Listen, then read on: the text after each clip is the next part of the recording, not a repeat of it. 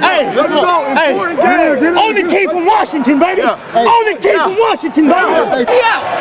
This is David Dunbell from the team. Game time, baby. Civil War Part 2.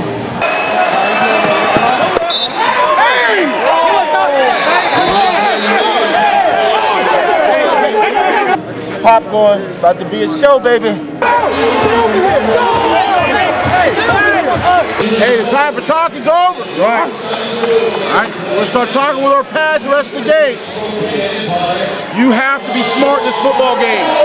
You not being in this football game anymore because you do something stupid does not help us. Think about your family. Play your asses off tonight. You're a better team. Prove it. Family on three. 1, 2, 3. Family. Empire on three. Empire on three. 1, 2, 3. Empire. To put it simply, Spokane and Tri-Cities don't like each other.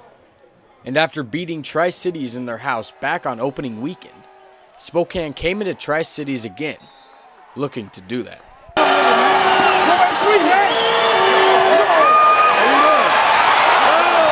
And that's exactly what they did, as Spokane jumped out to an early 20-0 lead at the end of the first quarter.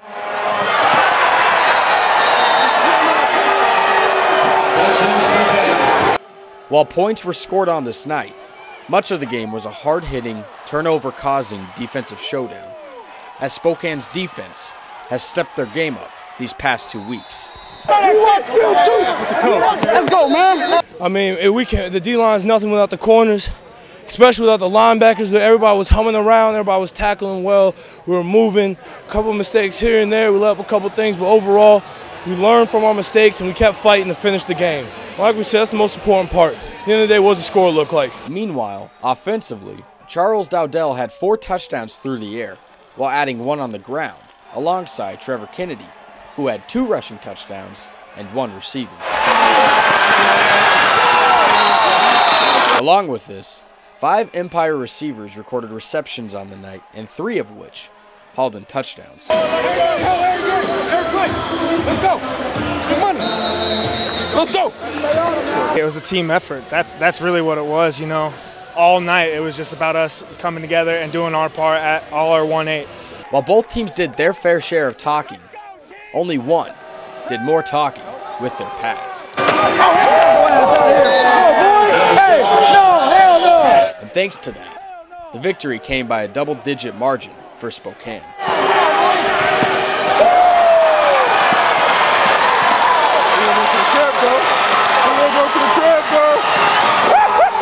You got Charles over here. Charles, come right in here really quick. Come in here really quick.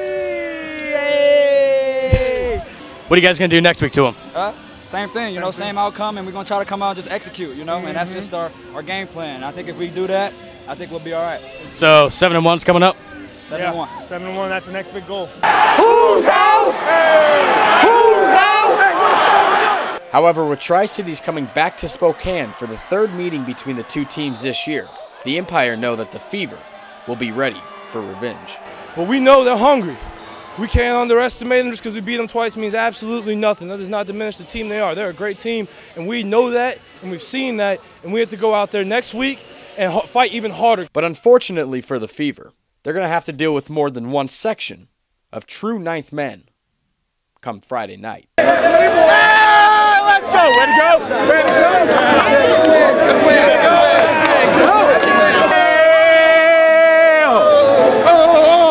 He don't want to see the camera, but he ain't hurt, bro. He ain't hurt. That's right, 6-1, baby. Hey, we do it every day. We came, we saw, we conquered. He said it best. Oh, that's a W. Spokane wins tonight 52-39 as they improve to 2-0 against the Fever and 6-1 on the season as they get ready to head back to Spokane for next Friday night's matchup against Tri-Cities yet again. For Inside the Empire, I'm Connor Harrison.